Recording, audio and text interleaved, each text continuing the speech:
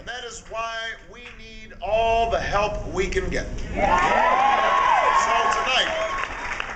I want to speak directly to all those Americans who have yet to join this movement, but still hunger for change. They know it in their gut. They know we can do better than we're doing. They know that we can take our politics to a higher level.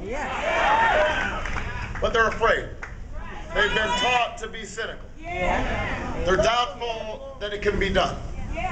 But I'm here to say tonight to all of you who still harbor those doubts, we need you. We